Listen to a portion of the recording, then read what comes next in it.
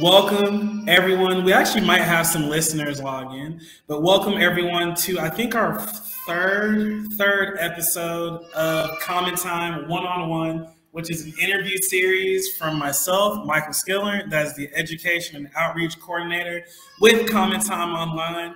And our goal here is to sit down with the musicians, actors, directors, artists, painters, composers, dancers, and people connected to or tangent to the arts that are doing the good work and helping us advance what every human's favorite subject is, which is the arts.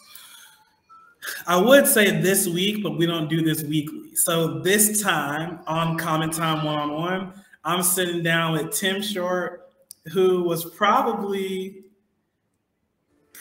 my first, if not one of the first friends that I ever had. You know, we grew up living really, really close to each other, went to the same elementary school. And after that, all of us kind of got split up, going to different middle schools and whatnot. So Tim Short, thank you for coming on. I'll let you introduce yourself. If you have anything to say about yourself or what you've got coming up, anything you're working on, and then after that, we'll get to these questions.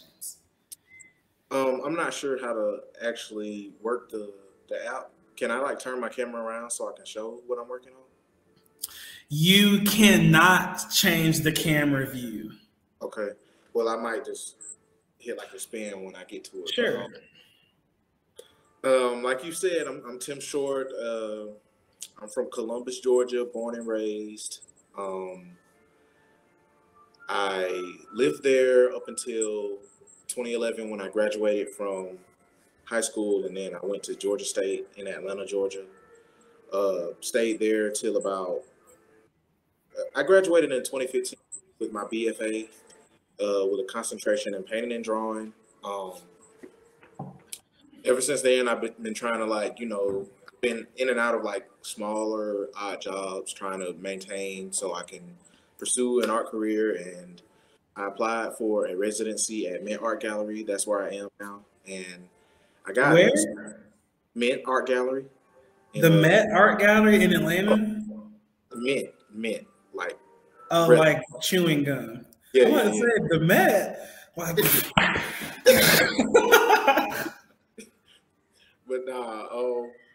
at Mint, and I got it. So that's where my studio space is. This is where I'm doing all of creating at the time. What you see behind me is stuff that I made before I got here. So the space, some of the work, and then this behind me is what I'm working on now. So this is big paintings. I don't know if you can capture the scale of them quite, but especially those ones, right? Like the ones that you're working on now, like those, it's really clear, just how big they are. Yeah. So, it's a challenge. Trying to, just live on the day to day. I'm a bit of a starving artist, so just trying to make it happen and keep the opportunities rolling in, and using what money you do cultivate into funneling it back into the art and investing in yourself consistently. So it's a journey. Yeah. I'm not yet, but I'm loving it. You know what I'm saying? I'm feeling blessed. I'm feeling really, really challenged, and I just hope that good things come from it, and I know they will. So it's just trying to stay focused and disciplined. I think very well-known street philosopher 2 Chainz once said is grinding plus timing. And I think that's so true. We create our own luck. Your luck is directly correlated to the work you put in. So like you said, grinding, we see the unfinished work right now. And then all that's missing is timing. Right. So, okay. For the listeners, Tim Short and I know each other. Like I said before, we grew up together down the street from each other. We went to the same elementary school, and Some of you don't know this, but I too used to draw sometimes. And for any of the other 90s babies out there, Tim Short and I used to draw Dragon Ball Z pictures all the time. I still remember the first time I drew a picture and you actually told me, like, this is straight, like this is pretty good. It was a picture of Gotenks, which is Goten and Trunks fused together. And that was one of the first times that I personally felt validated by an artist. And coming from you, that was important for me at the time, because I don't know if you remember this, but it was clear very early that, like, this kid is, at that point, it was just drawing, at least that I saw. Now you graduated to painting, but it was pretty clear very early, like, you know, like, this guy is really good at drawing. But you talked about how hard you've been working, and you mentioned your residency at this Mint gallery. And this is actually not in the question list that I sent you, but I wrote it down. Yeah. As artists, as I just said, we're always looking for validation. They say oftentimes as men, we're looking for validation from men, which is why people get chains and Mercedes and this and that. But how does it feel to you to be validated in your art by this gallery? Like, are you one of those where it means nothing, where like you're just making art for art's sake? Was that important to you? Like, do you think it's important to an artist's career to find validation? Like, what's your take on that? I mean, it's, you know, I would say what I make is like hold on. My phone, you know, is getting, you know, my phone battery is like off, so charger with it. So in a minute, you might see me like shift, but that's okay. I would say what you see from me as far as what I create is like an amalgam of like everything that I like creatively. So it's like all like the movies I've watched, the manga I've read, the comics I've read, you know, the visual artists, you know, the high visual artists that I consume and stuff. All that it's just like all these different things, you know, put together and like rehashed so it's unique to me, or the hope that it's unique to me, right? So like, as far as the validation, you know, you want people to relate to the work. You know, you want people to look at the work and say, yo, you know, this is dope. You know, I can see where you're coming from, and who I feel like the work is for truly. You know, I would say, you know, Black folks, you know, people who like you can come from like similar situations as I do. You know, just, you know, having that, you know, that feel of like, I don't even know, like just a feeling of like they understand me, you know, and when they look at the work, they say, wow, you know, I've been there, or like, wow, you know, I know a guy like that. It's not him, but I know him, you know. And like the one you showed with that has like the blue paisley. Some people's not gonna see that the way that I'm seeing it. But I know what that is. Right. Like, you know, we grew up. That's a guy I grew up with. You know what I'm saying? Yeah, I didn't know him personally, but I saw on social media like people that I know who that is. Right. So it's like, and that's like powerful to me. You know, that's like a dope thing. And then it's like people who don't know him, they like, I know him. You know what I'm saying? So it's just like, yeah, that makes you feel good. You know, it makes you feel like, you know, you relating to people. You know, you telling a story that they can vibe with, and then in telling them that story, you can get them to think about their life a little differently. You know, you can like kind of talk without preaching to people. You can like, you know, get to see perspective and understand. You know, give them understanding as far as to like, you know what I can do in my life to like have that same effect on somebody. You know what I'm saying? So it's all. I don't make work just to like hang it up for myself. You know what I'm saying? So it's just like, you know, if I'm gonna be real, yeah, you absolutely want validation from your work. You know what I'm saying? So, you know. Yeah, no, validation, it helps. I think I've been at points in time where I was looking for that outside validation more so than my own happiness. And I think that happens a lot of times with orchestral musicians because it's like they pay me to play Beethoven's notes. They don't pay me to write music. So it's like when you're playing Beethoven's music, you can only make yourself happy off of Moonlight Sonata so many times.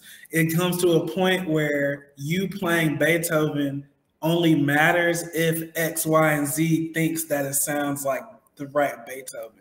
But one of the things that I think is kind of maybe one of the privileges that visual artists get is that you're always living your own creation. Like for me, like I don't write music. No one's ever paid me to write music. No one's most likely going to invite me to write music anywhere. They just want to see me play other people's music.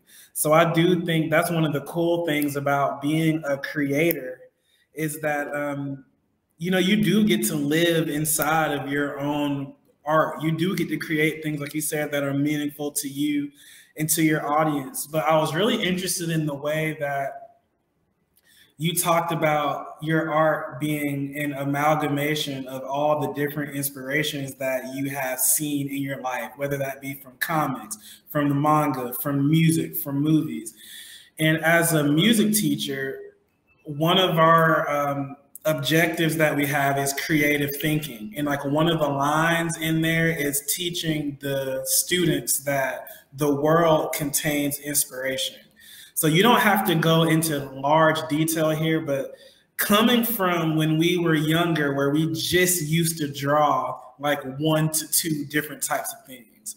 We was drawing this or we was drawing that. How do you go from that to this point where you can draw all these inspirations? Like what was your journey like where you were able to kind of make a scrapbook, if you will, of all these different things and then be able to actually channel that?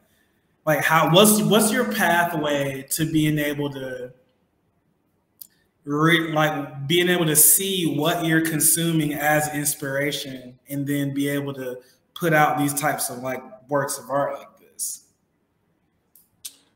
I mean, I would say when I know that I want to, I want my own thing. You know what I'm saying? Like, so I find I take great value in watching people do their own thing. You know what I'm saying? So, lately, I can't say that I really like it, but I read like One Piece, the very beginning, and it's like 1,000 chapters. I'm like, chapter like 962 or something like that, so I read it all. Can't say that I liked it all, but it's just like, just getting a feel for where he was coming from when he was writing it. It's just, just giving me understanding that if I was to approach storytelling, like this is what I did like, and that's what I don't like. And it's like you trying to set rules, like just gaining an understanding of like what different people have in mind creating, and it's just like, wow, I can use that for myself. Like I'm reading, or I just recently read N.K. Jemisin's The Fifth Season, and this was like the wildest world building I've ever read, in my life. Like this was like a novel, but it read like a manga. I wrote that down. This was like this was wilder than some manga, some shit. I'm sorry. No, hey, just be you. Mostly adults will probably watch this. Okay.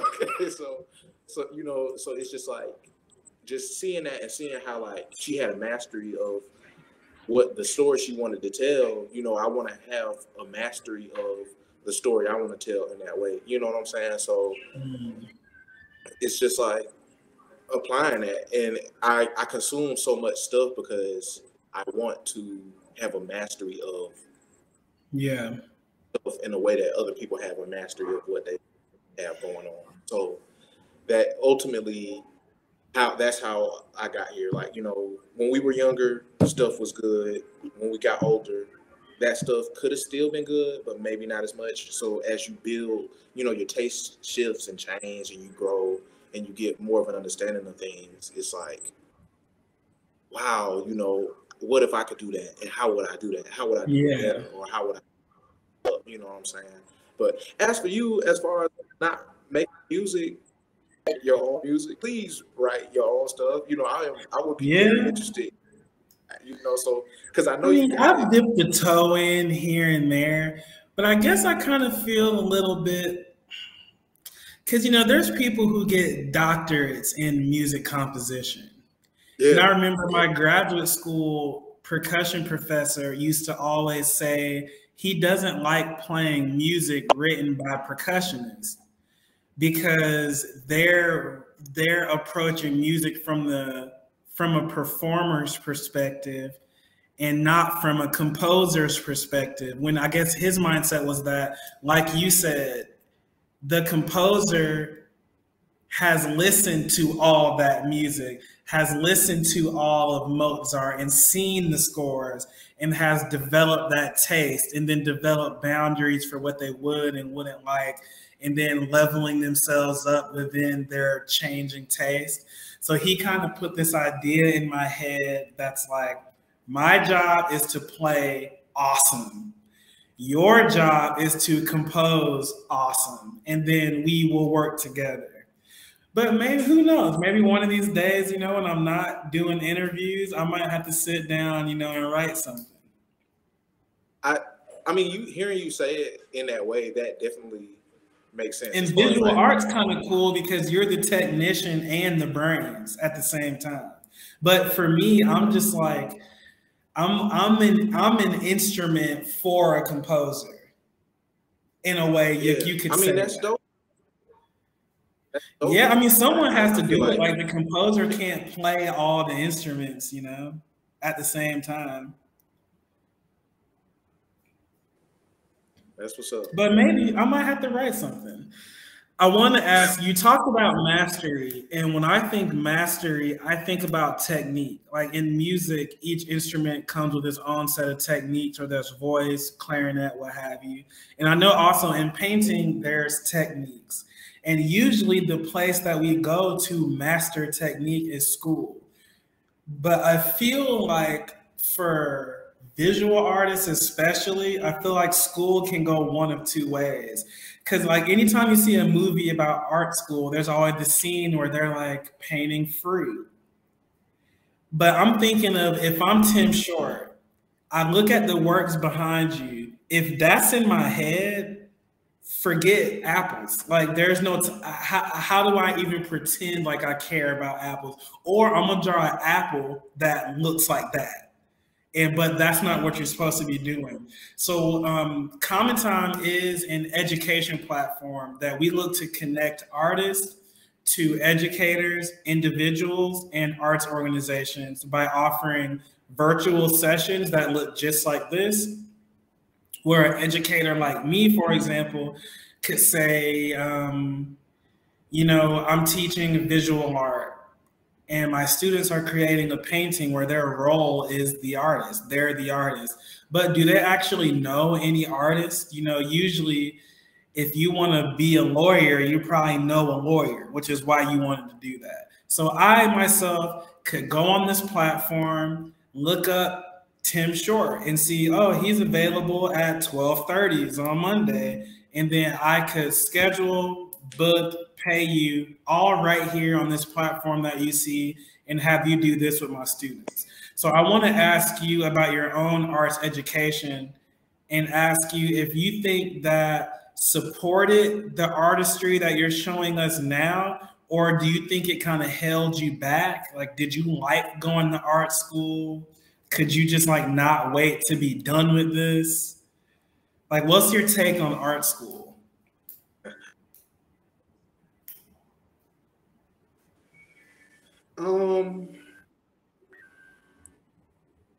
I would say like, you like listening to like somebody like Tyler the was like, they're gonna be, and I don't need this. I didn't need this. This was a big waste of time. And he's like as like a genius or whatever. You know what I'm saying? I feel like the way school is like set up, where you have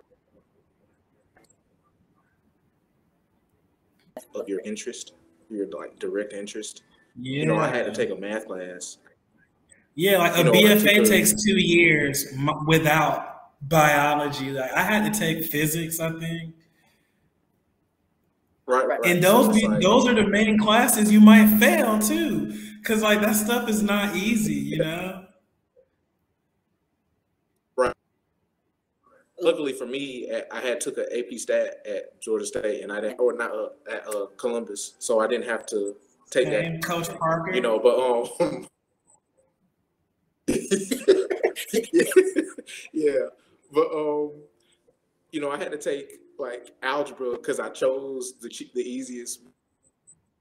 You know, so we was in the stuff. I think it was like math modeling or something. Yeah. Like, as far as art, when I started taking classes, work with some that they would have us using. Like we had art at like Columbus High. We weren't drawing with like charcoal for, you know, they didn't have the money to like afford everybody having their own like newsprint sketchbooks or pads, so you could like just practice of like, you know, just getting it down and stuff like that. So I feel like a lot of that is necessary because, you know, building your own, you know, just getting in the habit of drawing and having an understanding of lighting and darkness and you know, just having a scales and stuff like that, like basics that is going to like take your stuff, and if that's what you want, not artists or like, you know, that's just not what you do. So, but understand of hurt nobody. You gonna be paying? Is that worth it? But to me, like that was you. That was. If you look at this, you know, there's no way I would have been able to like block these cars.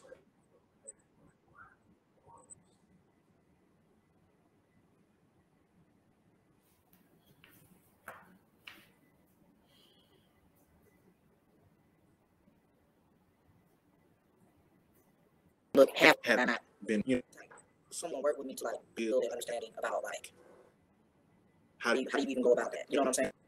Successful. And like the perspective and like right. It's like people will tell you school is not important, and it might, you know, it might not be, but school was more important to me. Just getting my politics in order and just learning about the world. I feel like I learned more semester of college than K through 12 combined. You know what I'm saying? So it's like, as far as like just learning about the world and like what goes on in it, you know, I feel like people dismiss that, but I mean, it depends on the person. That's so crazy you said that. Like, I feel like, I don't know if you remember this, but in high school, I kid you not, I was one of those that was wearing like polos, khakis with the Sperry's every day. And I kind of thought that that's what I needed to fit in and like be successful in that environment. And this especially because I wasn't really hanging out with you and Donovan and Cody Williams. Like that kind of wasn't my crew anymore. So I was kind of assimilating to this other culture. And I realized when I got to Georgia State, when you look at like the homecoming king and like presidents of these different organizations and just Atlanta in general, it was regular Black people that had the little curved part in their hair and did Black people stuff. And that's kind of the first time that I realized, you know, I don't have to wear khakis every day for people to take me seriously once I was out of that Columbus high school bubble. Especially, and maybe that was just an Atlanta thing, not really like a Georgia State thing, but it's like in Atlanta, people that look like me and you are CEOs, are lawyers, are painters, are this and are that, and they're not necessarily changing who they are at their core to fit into this narrative that was like written by somebody else. So I think college was really formative for me in the same ways where, you know, especially now that I'm overseas, I kind of take pride in my accent. Nobody else in the world talks like this. You know, I kind of take pride in the fact that I might wear some Air Force Ones.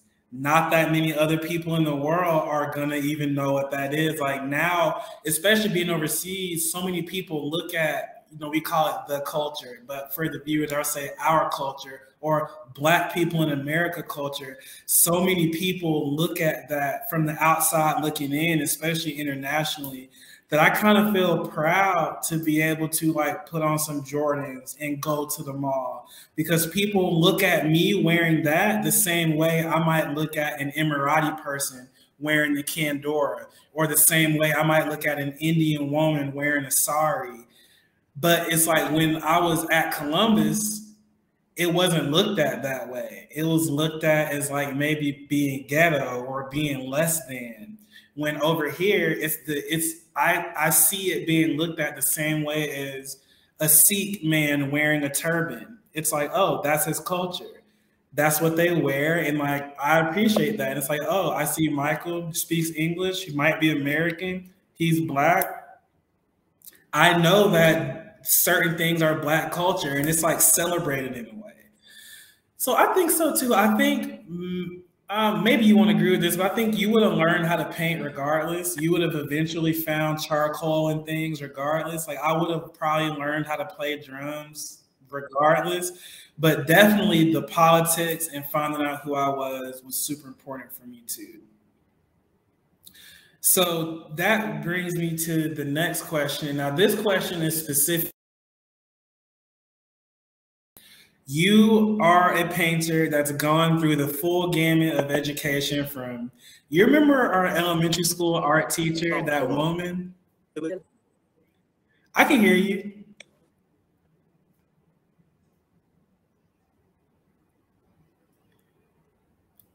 You remember that woman elementary school art teacher we had?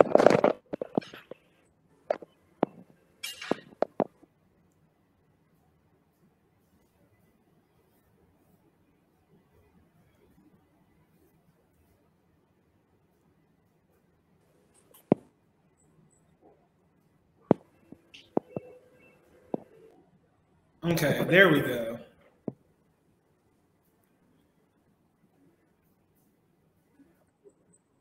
Yes, I can hear you. Great. All right. You were breaking up kind of, yeah, real rough. So yeah, this and it could be my Wi-Fi.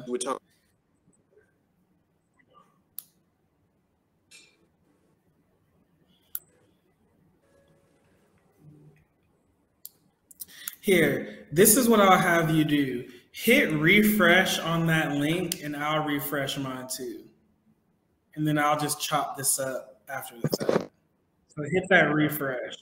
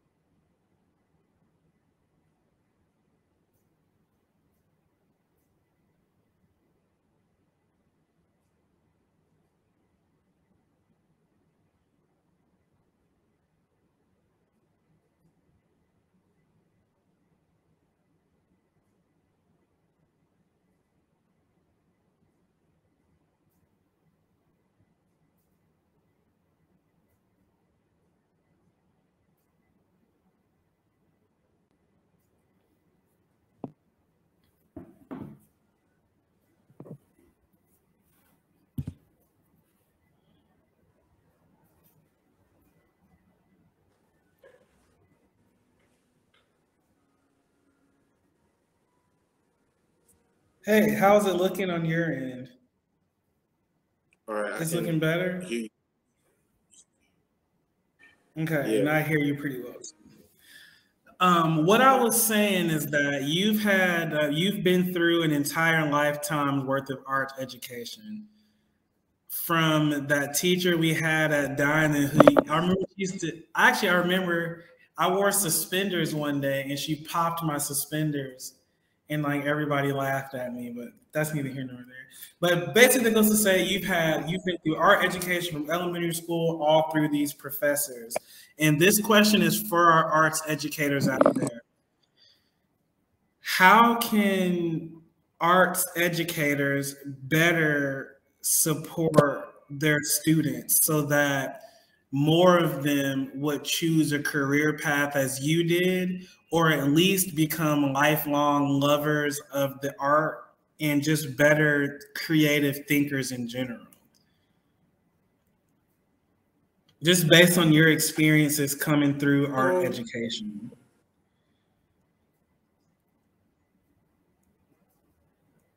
I would say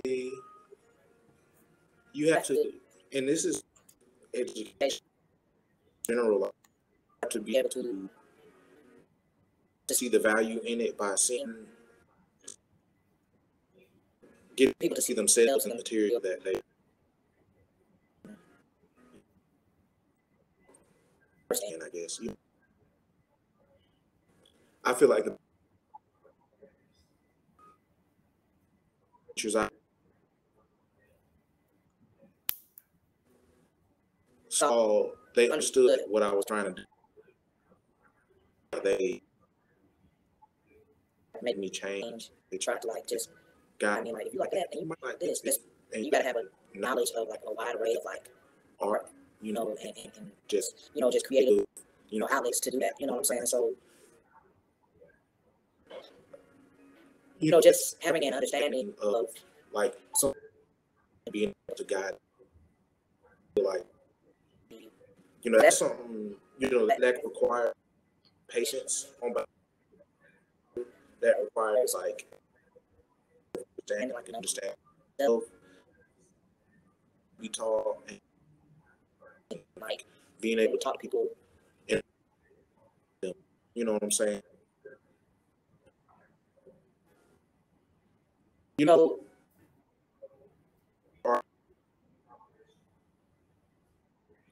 what I'm saying. So I don't even say doing anything wrong, unless you just straight up telling people that. Hey, some of the kids can't draw though. It's, Yeah. It's also subjective. So it's just about.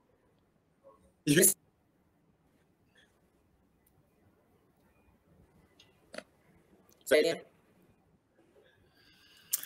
Oh, I think it was pretty delayed. I was just making a bad joke.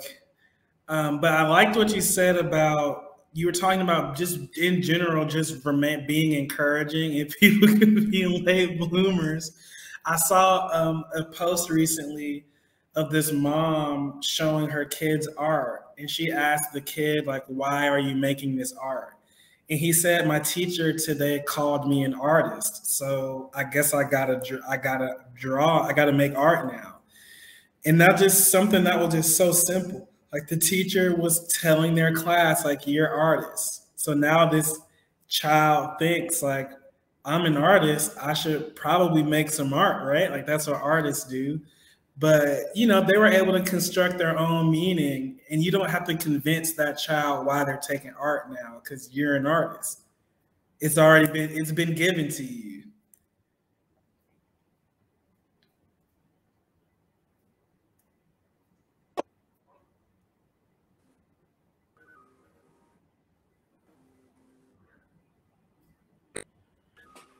Yeah.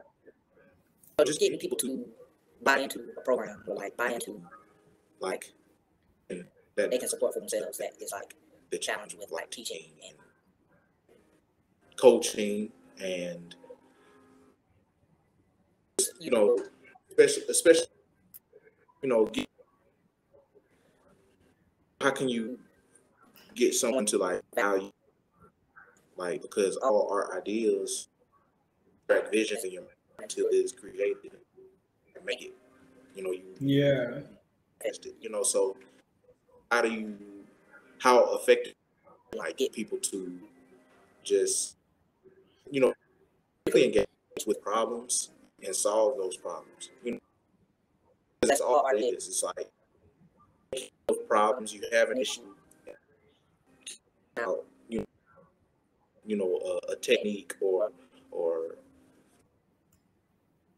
principle design or whatever to like put that problem or to that problem.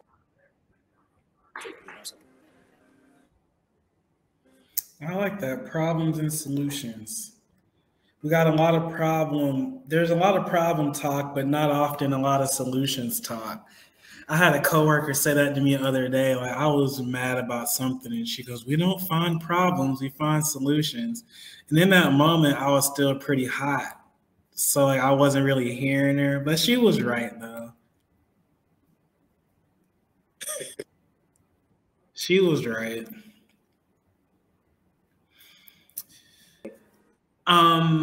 So okay, I wanna ask you this, but I'll preface it by saying I describe your art in few words. So the only way I ask myself, like, how would I describe this art? The only real way that I could describe it is just, no, I haven't studied a lot of art, but I think that the way you paint,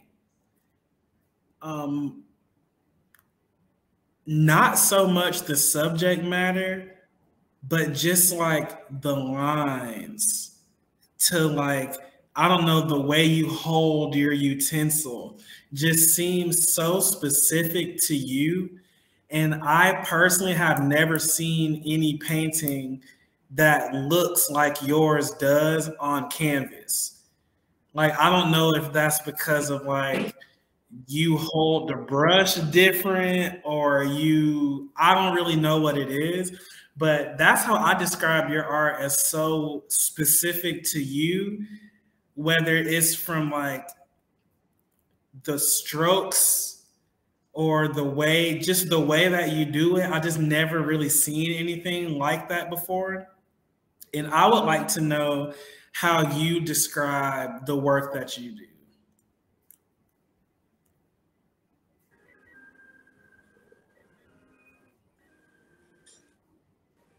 Can you still hear me?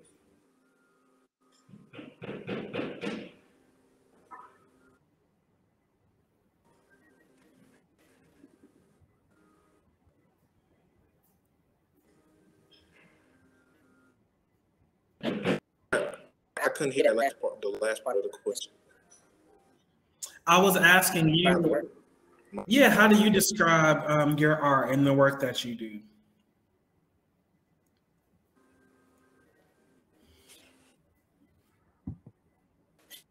I don't know what, but if I can hear you. I would say my work is very imaginative. You know, I would say a proper execution depends on me having execute the vision that I have in my mind and make it believable in like a, you know, three-dimensional space. So it is like, as far as like how spaces are constructed, perspective and color is used, it can be very dramatic, but it's very narrative, it's story based and very imaginative. So, you know, a lot of people say it's surreal. Mm-hmm. I would like to say it's then art.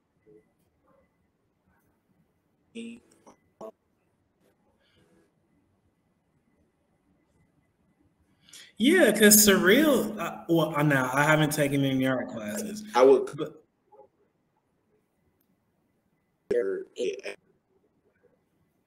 Yeah. Using like not even a store.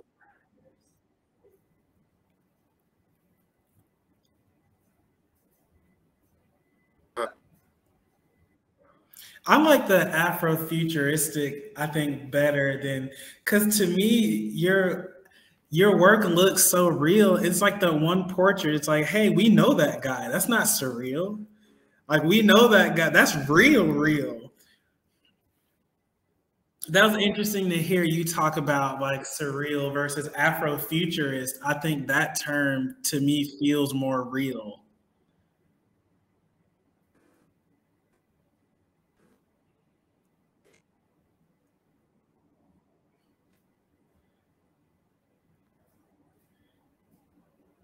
Hey, can you hear me?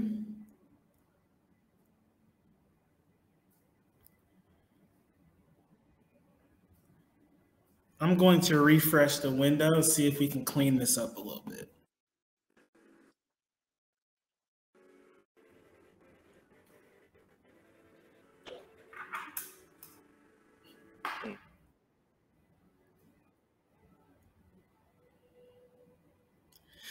Hey, are you connected to Wi-Fi at your studio?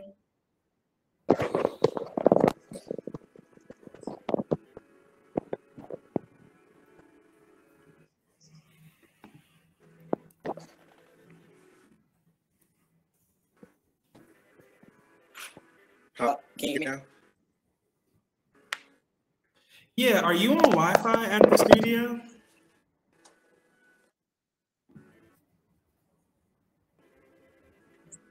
Are you on Wi-Fi at the studio?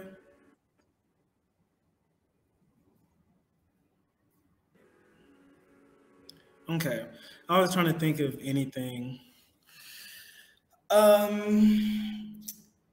me ask you about this. So I feel like the description that you gave us was really clear.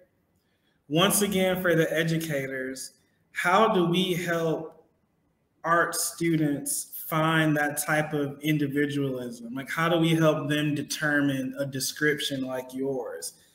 Because it almost feels like with the description you gave, I won't say that creating an art is easy, but when you know what lane you're supposed to be in, driving is way easier. You know, when you know what you're supposed to be doing, you know.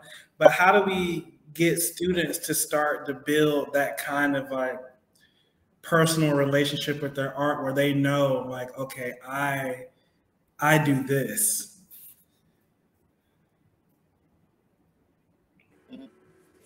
I mean, you can go out and do their own thing, you know. So I feel like it's up to students to really and they're, you know, whatever they want to like whatever they want to do is like, you know me personally, so you know that about into fictional narratives, you know, no matter what type, you know, be talking about like or like, you know, books or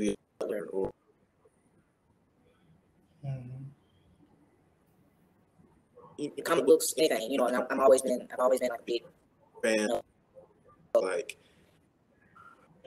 that was to like figure out that, you know what I'm saying, and me to like try to find myself in that and want myself. So as an educator, all you can really do is just look at someone's work or potential that they have, and hey, you ever seen such and such, and then you can show it to them. Take to it, they take to it, you know, and you can say, you know, I don't know if the proportions are right on that. You know, if you, you know, correct aid the viewer in like seeing your vision, you know what I'm saying, or like understanding your vision, you know what I'm saying, or like You know, it can be anything like that. You know what I'm saying? So all an educator can do is just point you in a direction, a potential direction for you. You know, it's up to the student to like take it themselves to like be like, yeah, you know, or like that's what I was looking for. That's what I needed. But like, Yeah. as an educator, having to understand as an educator, I get like I said, array of different artists and outlets and media, just able to like, you know, it's really because that's all I'm doing, putting people on. You know, I can put you on a rapper and that can set you off. You know, that can be like the spiritual guidance or God that you need. You know what I'm saying? Yeah. That you need. You know, I could put you on some like anything, some classical music or some jazz, and that can be like all that you needed to you like out to what that music did for me. You know what I'm saying? And that's really all it is. We just putting people on. You know how well you can put somebody on, how well you can, you know, get somebody to buy. You know what I'm saying? And buy it. So you know, that's all I can really. Yeah. So what's a bad art teacher?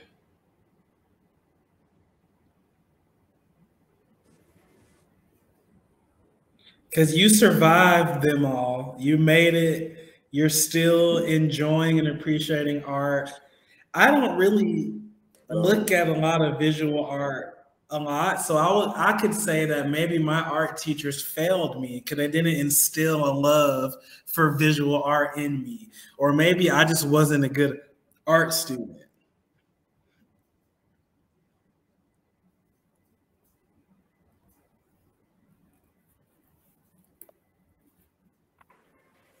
I mean, it was everything ain't for everybody, but if you can appreciation for their job, you know, like everybody ain't meant to be no drummer, you know.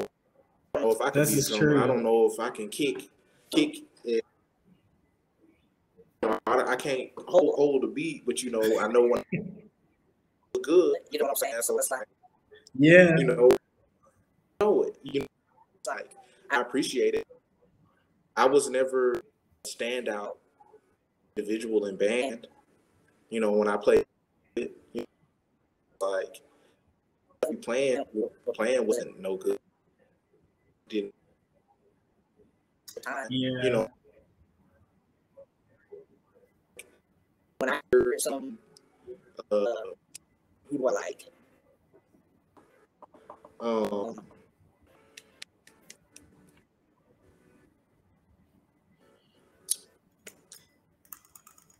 Sanders, so Miles Washington, you know,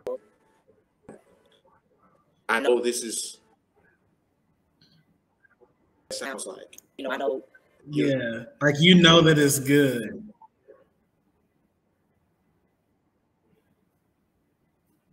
Way out. Well, I could never keys, you know, it made me feel. You know what I'm saying? So it's like, if you even a little bit, I would say you did a hell of a job, for real. Yeah. I'll say too about because I've seen a lot of beginning band music. Just speaking though, your thoughts on band, you know, and maybe this could be something I write, but I think someone should write.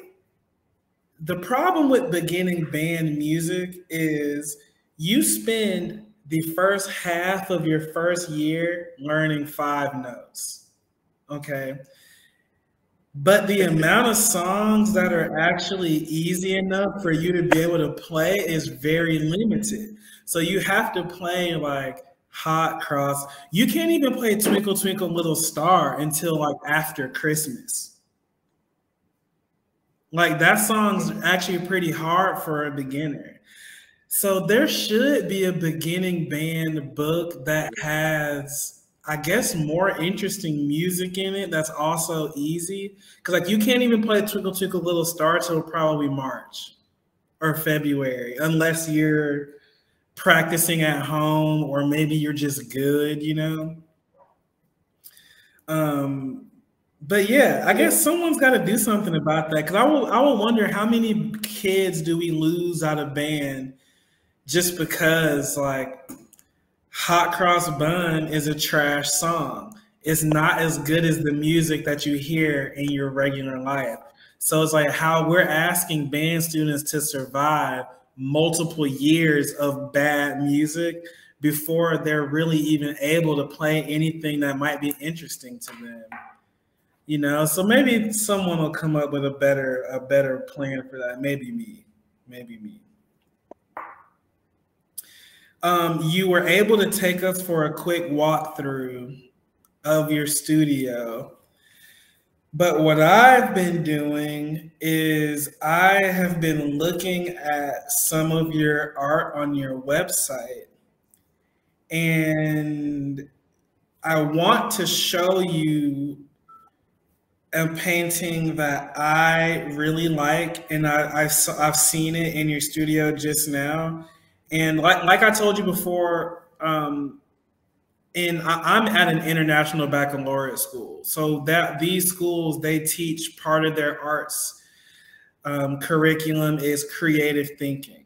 So I want to show you a painting that I like and ask you if you could maybe just talk us through kind of from conception to execution, like what that creative process looked like for you. Myself personally, as a teacher, I'm always interested in hearing other people's creative process because I think the hardest part about my job is teaching creative thinking. Because like, how do you teach somebody to see something they can't see? And I have my own strategies for trying to do that, but I always feel like in the end, I'm not really doing it because how do you teach somebody to see something that's not there? You know, like how do you teach Steve Jobs to come up with the iPhone? Like he just saw something that plain was not there ever.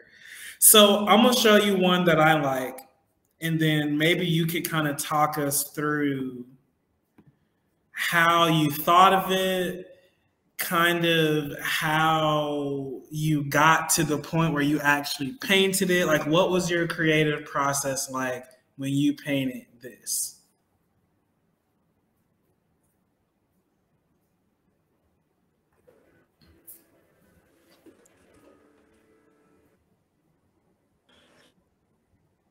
Can you hear me still? Yes. For this one,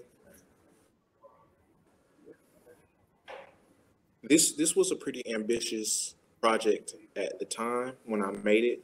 I mean, I wanted to show, I wanted to give an elaborate perspective, and I wanted it to reflect an idea while doing, This is the street where you grew up or your street now? Say it again. This is the street you grew up on or your street now? Oh, it's where I grew up. That's Atterbury Drive. I see the curve. That is your street. You live right on that curve. Yeah.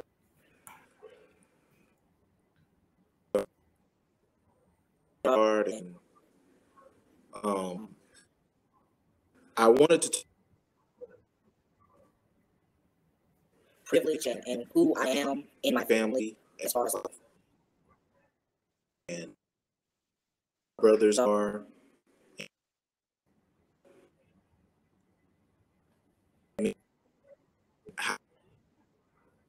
grow with them because I was apart from them and I was like separated from them,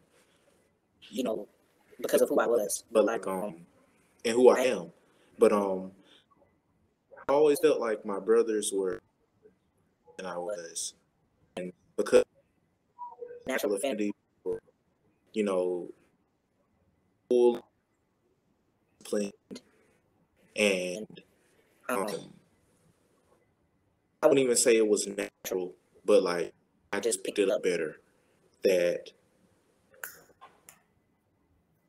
within more than that. So I wanted to just talk about that in the painting, and I wanted to how my parents have helped me think about introspection, about my who we all were in the household growing up, how it helped me understand my own privilege and how I have to the street. I have to go to the street and get away from ideas that I was in the pain. Metaphysics occurring at my behest. So my brothers are controlling like a metaphysical, spiritual that is going on, and they are leading me out into of that, and that is me stepping away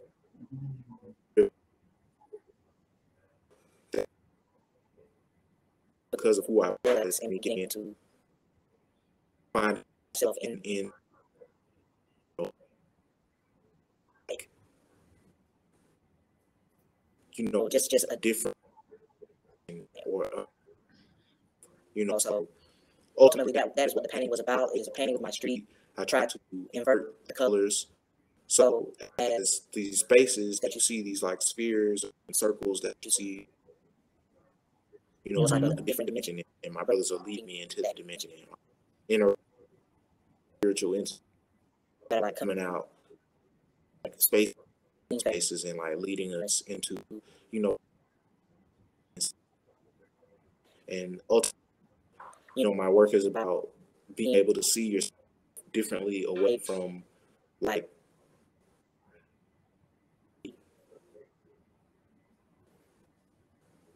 the structured institution of whiteness that, and how to like afford it through those institutions and step away and go to the street or where we, you know, where we can thrive. Yeah. Ultimately, and that's how. No, those are both. That's so crazy. And childhood. I know all of them. That's so, man, just hearing you talk about that almost makes me feel emotional because like I'm an only child. I didn't have any brothers, but kind of what you're talking about to me, it sounds like respectability politics. And that's something that I had to stop in myself because it's like, okay, we went to Columbus, we went to college. And when you're in, and then we both were a part of programs at both of those institutions that were predominantly white. So when you have that background, you start to look at your own people as like us and them. And even my own family was like that because like my grandmother was one of the first Black teachers, you know, at Spencer and Shaw. And then of course, like my dad was a cop and an investigator. So we kind of had this, I know your dad was a preacher. So there's kind of like this tradition of excellence, you know? And then when I heard my own family talk about, like, let's say people on the news, for example, it kind of made me feel like there's like a me, Black people, and then a them, Black people, and I'm not them. But the older I got, I kind of had to get away from that and also realize my own privilege at the same time. That's crazy. And I'll be completely honest with you. I wanted to pick the photo at random so that I didn't have an opinion on it when I was listening to you talk about it. So I just kind of chose that one from your website, but I think I really needed to see that. I think I needed to see that. That's crazy. I appreciate that. Man. And I actually know the street. You know, everybody over there drives by your house every day. Because you know, your house is on the way between Steam Mill Road and Walmart.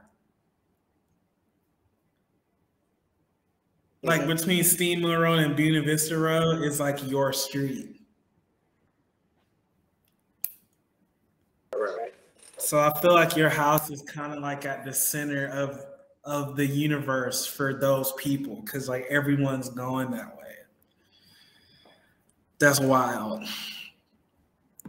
Right. The conversation is a little disjunct, and I apologize for that just because of our connection. So if I'm like talking over you or anything like that, I do apologize.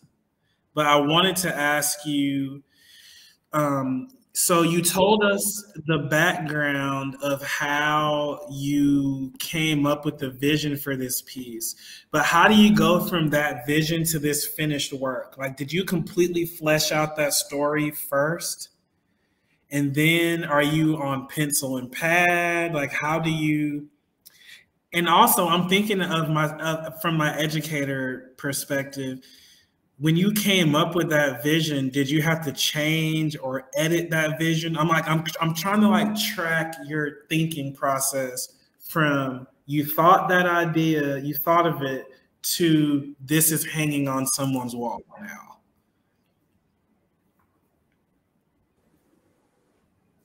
now. Actually, do you mind if I call you back in line?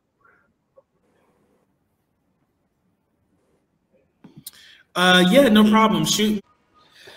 Greetings, everyone, and welcome back. You know, this interview for the CommonTime one-on-one interview series with painter and artist Tim Short was a little disjunct, and we're cut it into two parts because art happened. And I was actually talking to our founder and CEO, and she asked me how the interview go, and I said, "Well, we didn't really finish it," and she said, "Why?" And I said, "I think art happened." And I was like, well, that's kind of what we're here for. So how can I have anything negative to say about that? If I'm not supporting the arts, then I shouldn't be on here talking to you. But welcome back again. We got Tim Short here. We're just going to wrap up that interview and, yeah, tag it on to the end of the first one. So, Tim, the last time we talked, you were talking to us about building individualism, and I was kind of praising you for the fact that I think your style is so unique, and like I never really seen images that like look quite like that or pop like that. And you kind of gave some tips about helping students kind of find what their own lane is and like what their voice is, and I appreciate that. But with that being said, can we take a tour like of your studio? I see a lot of stuff that you have hanging. Yeah, can we just like see what you're working on? I have to like rotate the whole phone, right? That's fine. Whatever you got to do. A big painting here, but it's in Nashville now. It should be on from the last time. I think the last time it was like hanging on the wall. But that's good. Here, yeah. Just pictures of my family. This is like old work that's just sitting in the studio, so people have like an idea of what I make. Can you see that well? I can't. Yeah, it's pretty clear. Okay. And this are a few more older pieces, and I work pretty large, so they take up a lot of space. And this is like a collection of prints, small prints that I have, and then larger prints that you can have or that you to from my website. And this is what I'm working on now. So is that like pencil, and then you go back and? Yeah, I start them all with like an acrylic ground. So that's, I get my surface ready by priming it with gesso, and then I go over that gesso with an acrylic wash, and then I just build on it with oil color. Well, after I do my drawing. So this is like color pencil, and then I just build on it with oil. This is my So this is my underpainting. And when I get all of this layered and completed, I'll go over again with a final layer of color, and it'll Was that end all up the looking more same like piece? one of The one these. with the cars? Yeah. It's a triptych. That's So it's like big. a triptych series. Yeah. It's like almost Yeah. 10 feet. Oh, wow. So this is why they want you to do that mural. You said you're doing a mural with Adult Swim, but you've already kind of shown that you are able to go large scale. Like, so maybe a mural and even is if right up your alley. Yeah, even if I hadn't, they were just looking for young, talent in Atlanta. Oh, so, but there we go. But yeah, this is what I got, and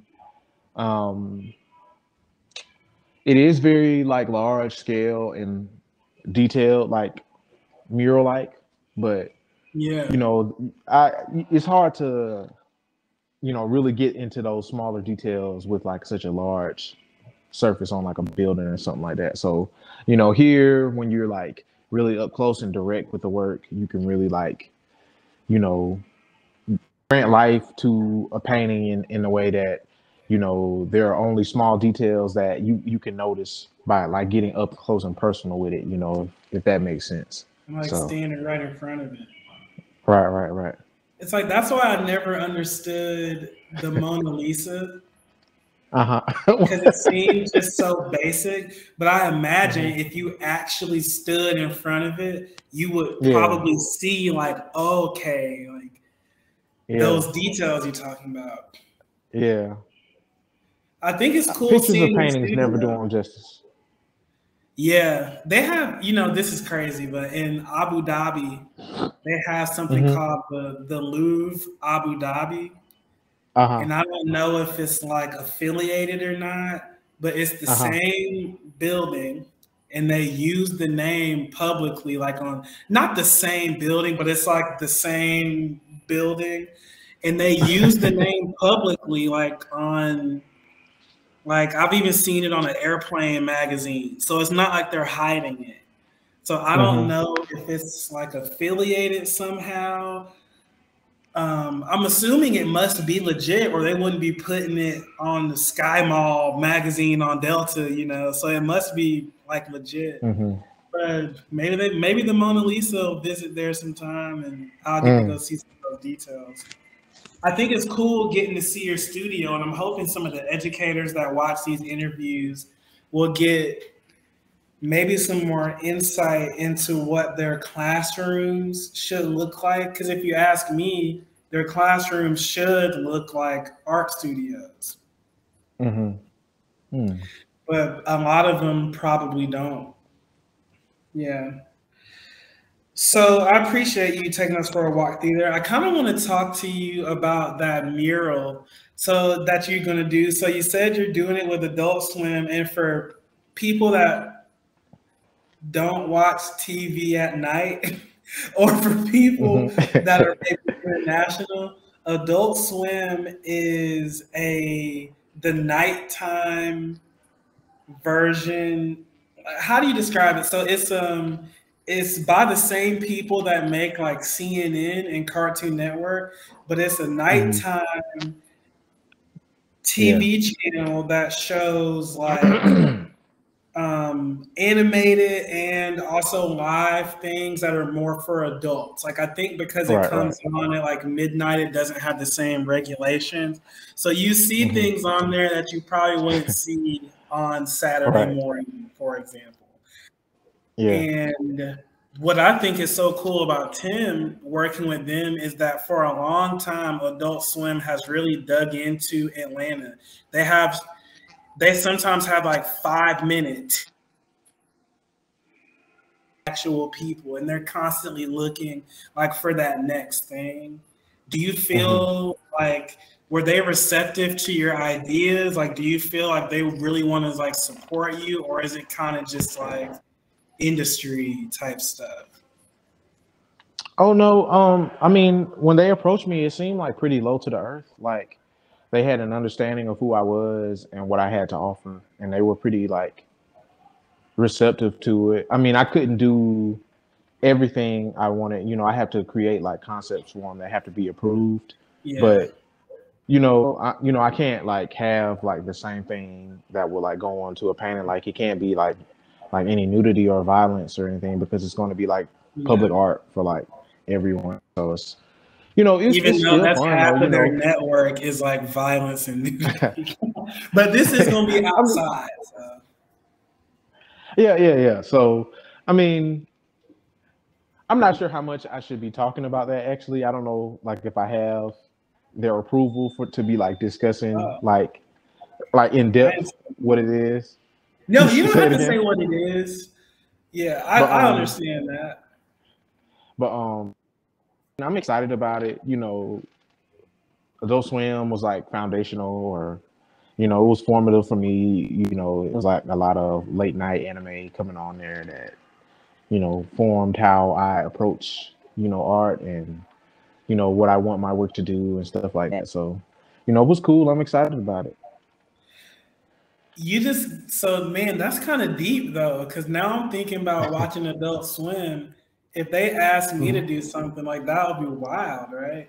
Because we were watching Adult Swim. I Right. remember watching like Veroni Kenshin, 1 o'clock in the Yeah, morning. yeah, Oh man.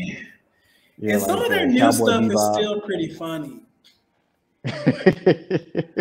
If you ever get a chance to like catch any of it or watch it online, some of the new stuff. hmm That's cool, man. That's so exciting. That's exciting. It Especially is. Adult Swim is such an institution, and Decatur Square, that's right in like that's such a big area. And that's an artsy area too. I feel like that could help you hmm as far as like sales and stuff. Cause those Decatur Square people are the people that will buy, your stuff. Right.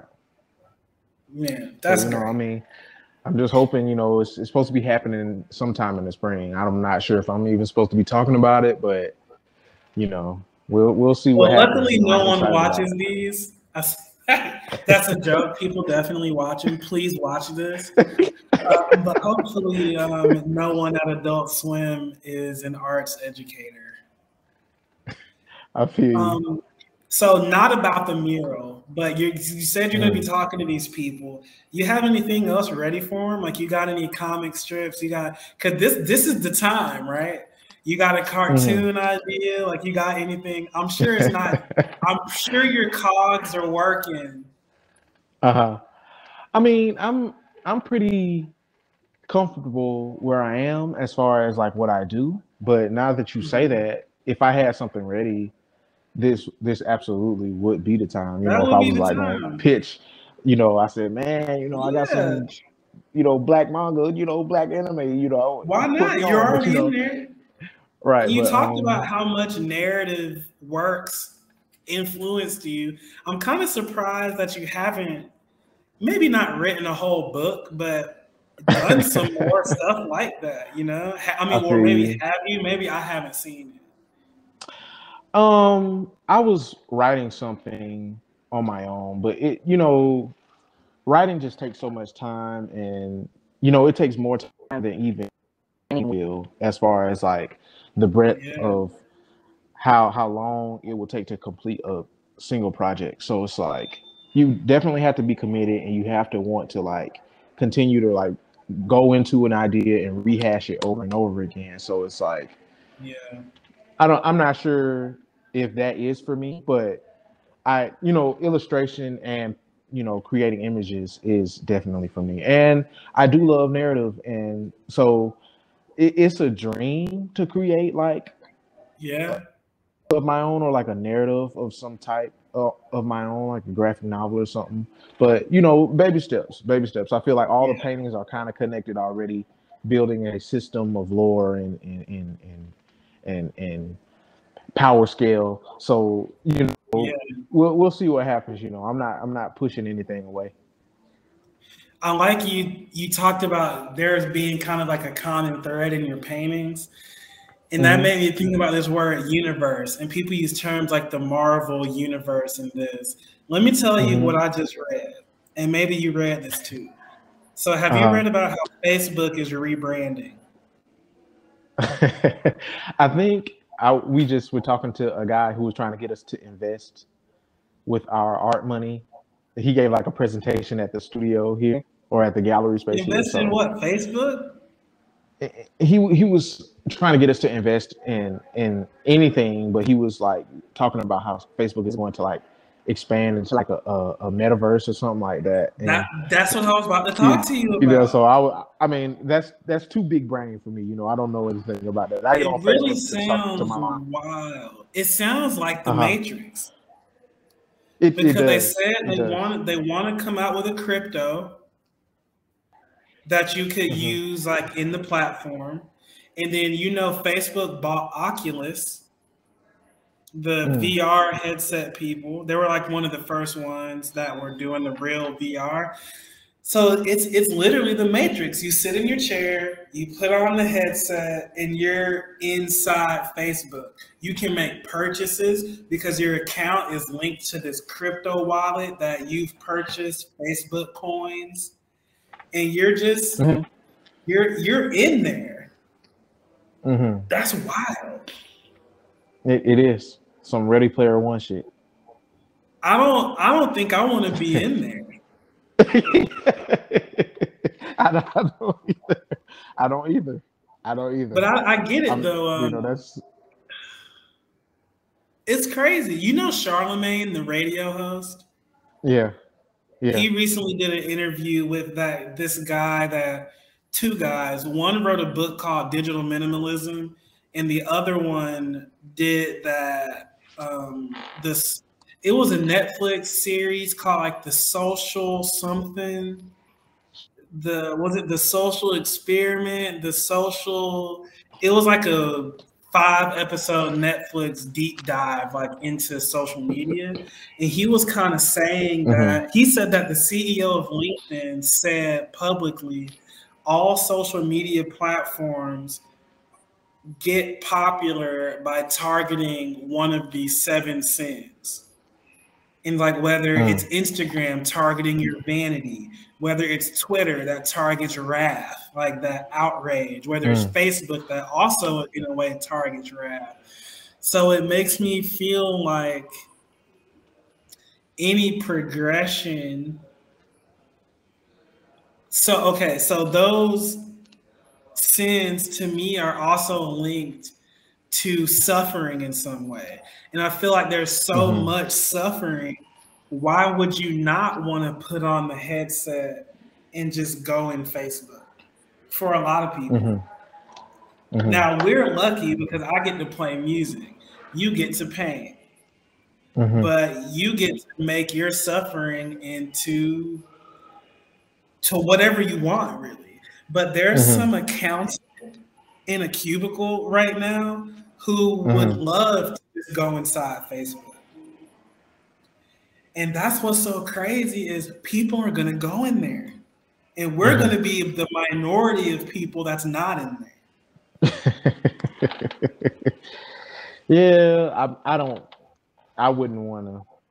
I like keeping about, I guess, analog. I like keeping things in front of me. I can only watch the screen for so long before I'm tired. I don't want to be in it.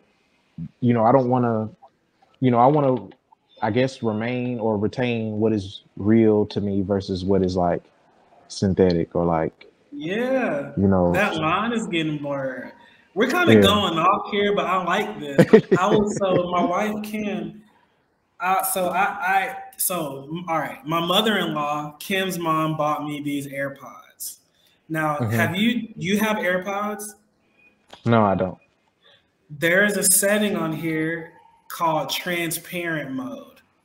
What that is you put the AirPod in and you hear your music, but there's a microphone on here for talking. You hear the world through the microphone. So that you can't be like, you can't not hear if you're listening to music, for example. You can still hear. That's crazy to me. Because it's like you're giving the power of your own hearing to Tim Cook. And you don't know what kind of audio processing this is doing. Are you even hearing? And there's people that walk around with AirPods in all day. Let's say people that work at a warehouse or people that drive Uber or this and that. And they have them on transparent mode. So they're not even hearing anymore. They're hearing this microphone's version of the real world sound. This stuff is I wild. wouldn't. I just feel like, you know, just as an individual, I pride myself on being very focused. So I don't want my focus to be like so split up. Like if I'm listening to music, I want to be listening to music. Like I want to hear everything. To music. I don't care. Yeah. I obviously don't care what's happening over there. Yeah. But if I'm talking to you, I'm talking to you. You know, if I'm watching TV, I'm watching TV. Like I don't want hard. You know, I don't want to be TV. so like multitasking to the point where it's just like I'm doing all these different things.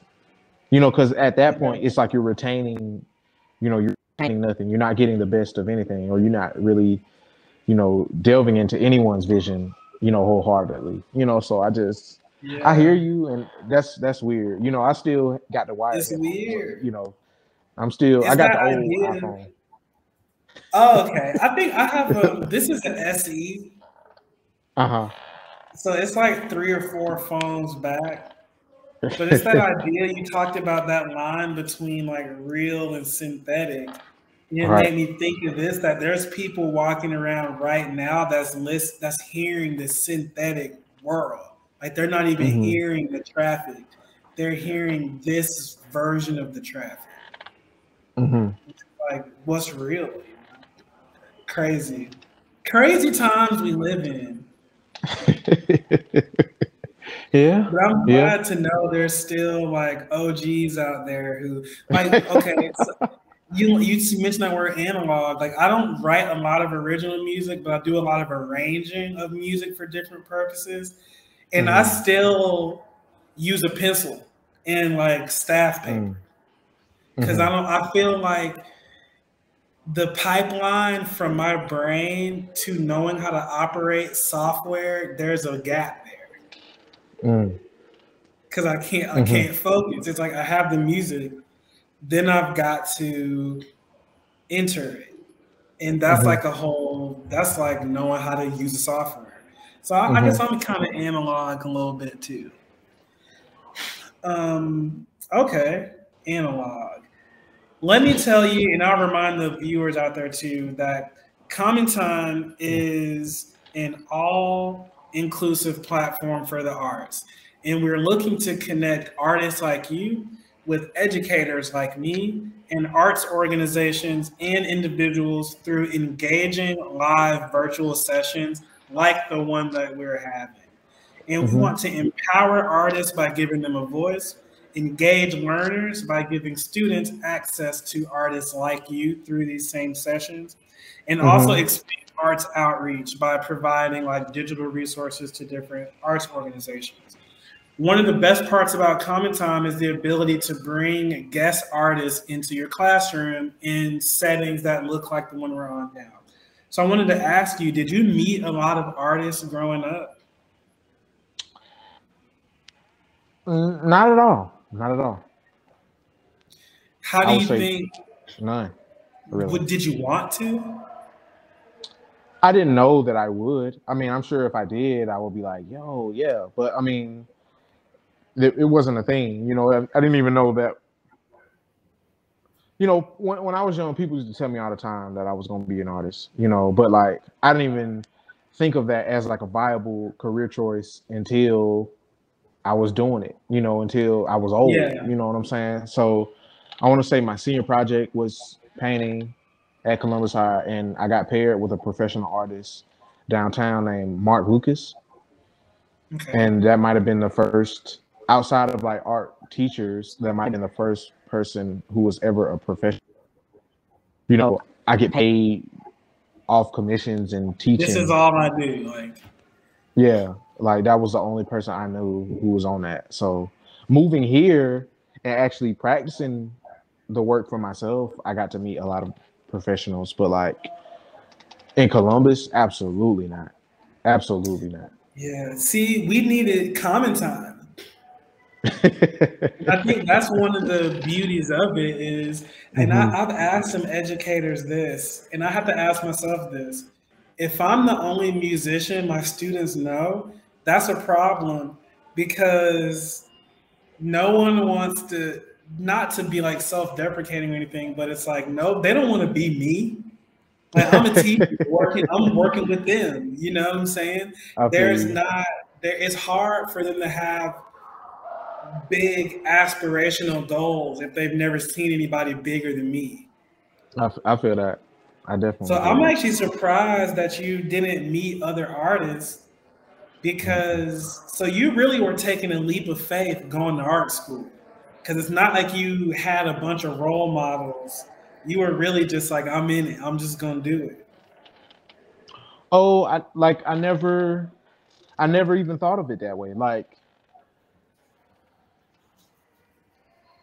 I was always so focused on what was directly in front of me, like just doing the next project, not even getting paid for what was in front of me. Like I was just creating my own thing. So having a career, building a life, I was still very much a child when college. So when I chose that as my major, it was just because I was good at it, and I felt like I with other people who were good at it. You know what I'm saying? So Mhm.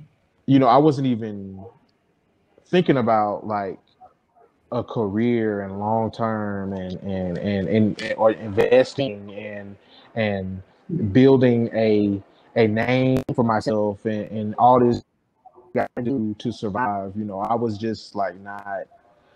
I was just like, man, I like painting. What if I painted Yeah, that? What if I painted that? And then it's just like I was just yeah, making it, you know what I'm saying? And it's largely the same. I'm just like networking more now and I have to do things to live, so it's like, you know, but I didn't know any. I don't think I knew any artist. I didn't know no musicians growing up, no, yeah, especially making the music that I would listen to. I didn't know no jazz musician or no yeah. rapper, I met or P. nothing Diddy like one that. time at the community center on I think we had Steamboat left early Road. that day. He, I do remember y'all telling us about that stuff. you were not there, I had left early that day. bro. P. Diddy came in there. I remember y'all telling me, and I want to say he might have Man, had and his that's son with him. yeah. Well, apparently he was renting out the whole thing for like a party, and apparently they said Mm. like as part of the contract, like, will you come say what's up to the kids just for 5 minutes, you know? But I remember him being Uh huh. cool. I'm trying to think of if I knew any musicians. I mean, I mostly took lessons with college students. So I knew Mm. them, but they weren't necessarily professionals. I mean, because I was there's a youth orchestra at Columbus State. I don't really Mm-hmm. think I knew. Okay, so the Columbus band director did used to have people come in sometimes to see us. So Mm-hmm. I guess I did know Mm-hmm. them, but I guess I didn't really know that many musicians either, to be honest. And I definitely didn't know Mm-hmm. like any jazz musicians or any popular musicians that like play rap or R&B or like anything like that. I didn't know any of them. Right. That's Right. crazy. Yeah. Nah. We talked about this word universe, and you talked about there kind of being a thread in your work. So what's the Tim Short universe? Paint like give me that picture. I'm standing in the Tim Short universe right now. Like what's there? Uh huh. Um, I would say the paintings are connected by an idea that the people who are special to me. There are people who were like, for the most part, born and raised like me in that, and you in that. We didn't have access to a lot of things, so we out here. You know what I'm saying? We just regular folks. So Yeah. in my universe, I would say it's just like regular folks being venerated to a point where they have the like alter and control their own space and the atmosphere around them. So I would say my universe is a lot of wild atmospheric or logical or cosmic or ethereal celestial events occurring and people at the center of them, and people I know and love being at the center of them. So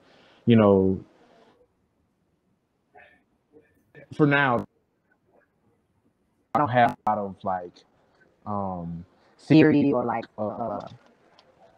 or associate. Yeah, there's no language yet In my universe, all black, it's a little bit, all black people are connected to a power source called Abyss. Tap into this, that is ancestry is. It's like people pass on, they transition into that, this grave collective hive mind energy that communicate with that and use it to alter your social or not even your social, but your like physical. And that it's all like a metaphor for about and tap into it. It can do when you just are content with that. When you understand that you're enough. You know what I'm saying? So it's yeah.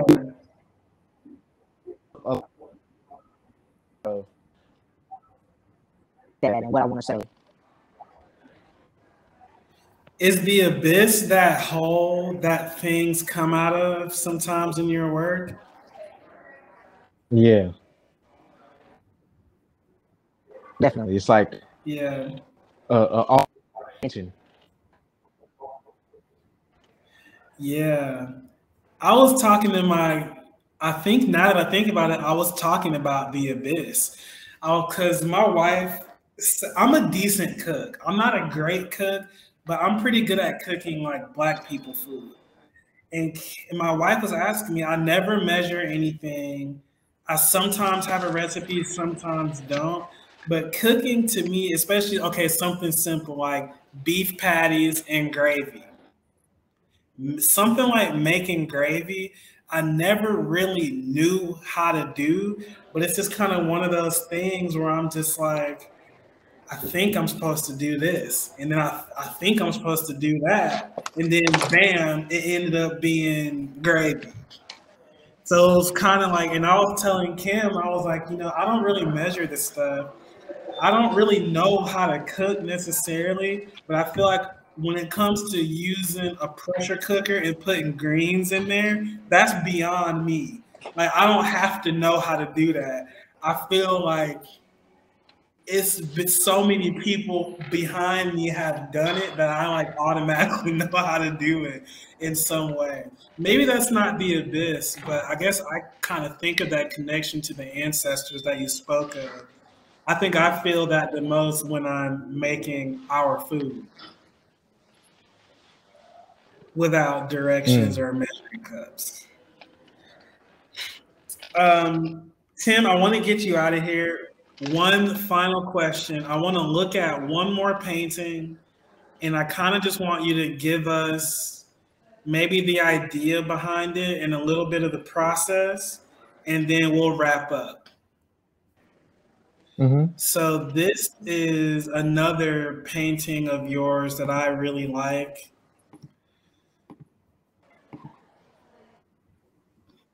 And I wanted just to hear like what you have to say about it. Like, what are the different things being shown here?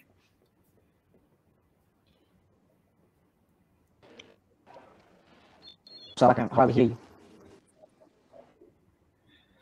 I wanted to know if you could give us a few words about this painting. And like maybe some of the themes or just like what's happening.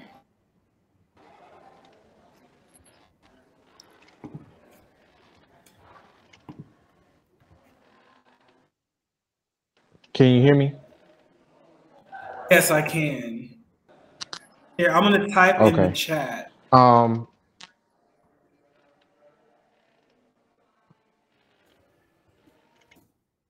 Can I just talk? I can talk about this one. Yeah, yeah.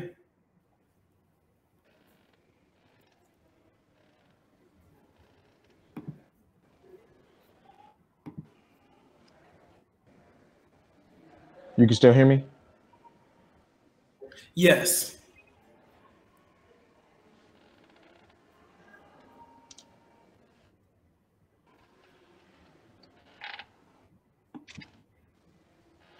It's going in and out a little bit. I hear like your chair creaking, but not hearing any words.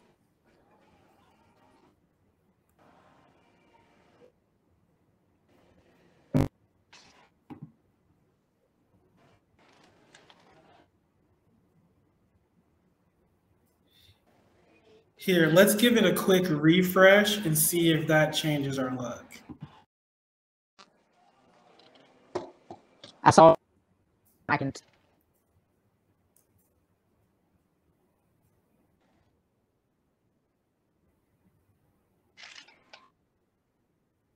Hello?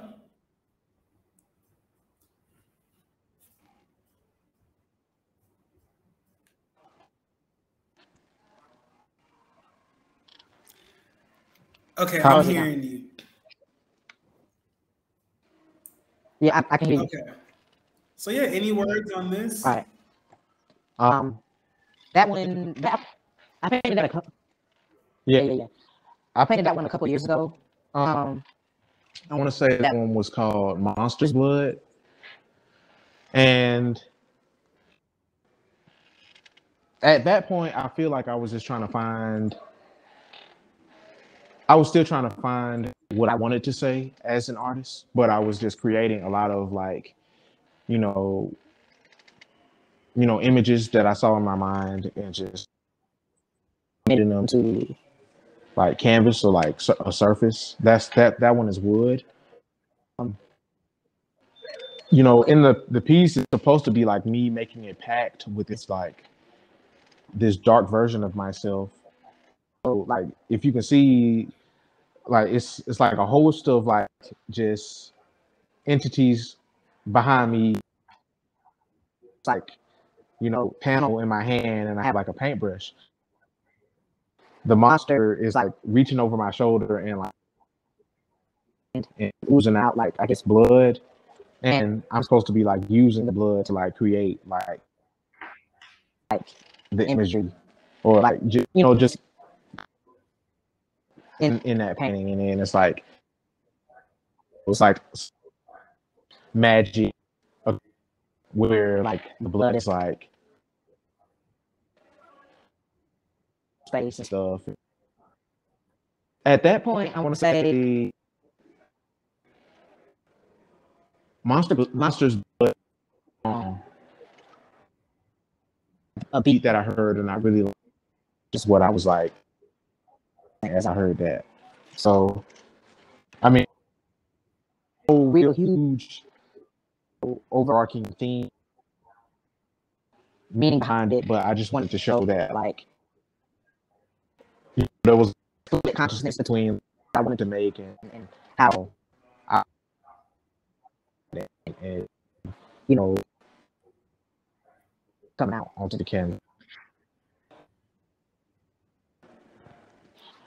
Yeah, I really like this one. It's so interesting, and I find myself like looking through each one of the figures behind you. There's like a lot of there's several of them, and there's even some that like are less pictured at the bottom. And I think I like art where there's a lot to look at. And that's like a good quality to have, I guess, if you're gonna make murals, because the scale is so large. Tim, we've only got a couple minutes left on here, as you see, Right. with the session timer. I want to say thank you for sitting down with us. I'll leave you with one final question, and I ask this to every guest on the show. What music are you listening to? Mm-hmm. Well, say this. What music are you listening to these days?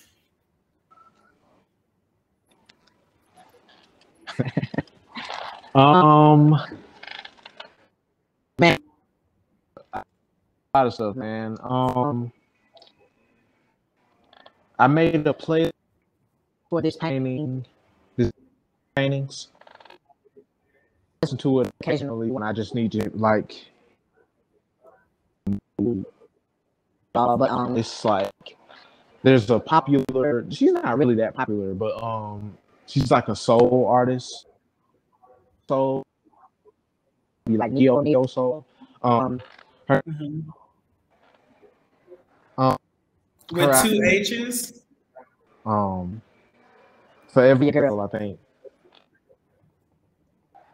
For every. I think I know that singer. Kia. With 2 H's. Wait. Yeah. Okay. Kia. I'm gonna look into that. Okay. I know I was kind of visualizing the word, and it's 2 A's. Okay. Kia. So maybe you might have just broken her.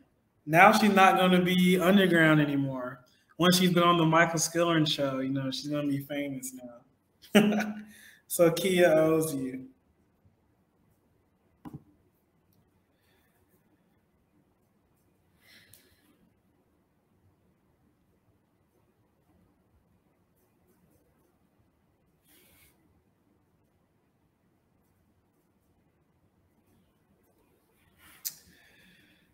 And just like that, there was one.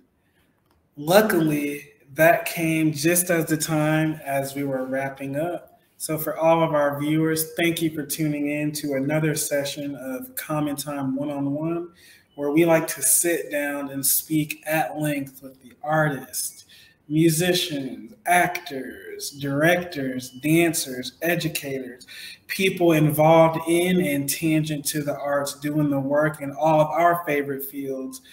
And just to pick their brain about what's going on in their life and what's going on in their art. Once again, thank you to Tim Short for sitting down with us. Please reach out to us at info@commontime.online.